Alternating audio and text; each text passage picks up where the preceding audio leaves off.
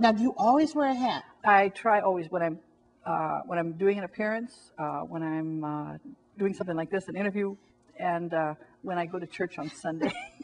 I have a purple outfit. I mean, purple. It's not lavender. It's not mauve. It's purple. And a huge purple hat edged in marabou feathers. And somebody came up to me one time. I don't know if she was joking or if she was serious. She said, "Are you the bishop?" Oh, wow. Great. Because it was purple. Yes, I love wearing hats. It's a signature.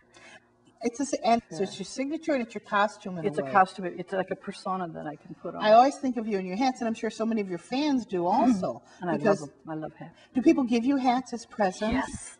Yes. How many hats do you think you have? I don't know. Probably somewhere between 30 and 40. It's a lot of hats. Yes, I've got some really old ones, antique hats. They're wonderful, and each one is different. Sometimes I have a party at my house, and people will start trying on the hat. We all end up in the bathroom trying on hats because again, it's like putting on a personality. Where did you get Where your did hat? you get that hat? Yeah. And yet they used to be so commonplace. I really wish people would wear hats. I wish they would too. Yeah. I wish they'd bring them back.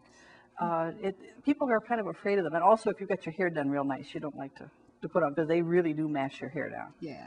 But they're fun. They're fun. And the thing is, somebody can go into a bookstore and say, "There's this author. I don't know her name, but she wears these hats."